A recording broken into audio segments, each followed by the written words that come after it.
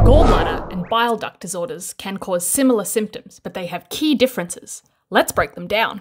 Gallstones are formed from the supersaturation of bile, most commonly from cholesterol.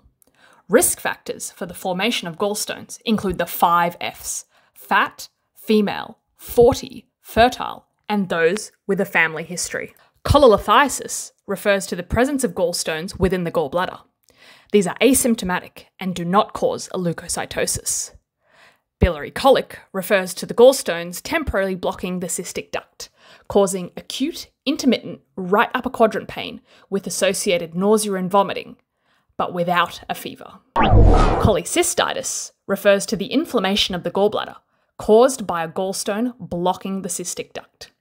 Unlike biliary colic, this causes severe, persistent right upper quadrant pain, nausea, vomiting, and a fever. On examination, the patient has right upper quadrant tenderness, also known as a Murphy's positive sign, and they have a leukocytosis. Choledocholithiasis occurs when gallstones move into the common bile duct, causing a blockage. This can lead to jaundice in the absence of fever and a leukocytosis.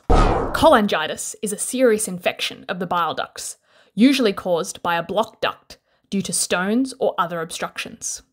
Symptoms include a fever, jaundice, and severe abdominal pain, known as Charcot's triad.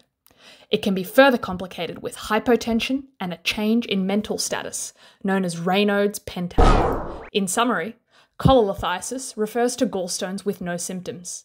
Biliary colic refers to the temporary blockage of the cystic duct. Cholecystitis refers to an inflamed gallbladder resulting in severe right upper quadrant pain and a fever. Choledocholithiasis refers to stones in the bile duct causing jaundice. Cholangitis is a medical emergency and refers to infection in the common bile duct, leading to fever, jaundice, and right upper quadrant pain. For more information, follow One Page Medicine on Instagram or visit the website at onepagemedicine.com.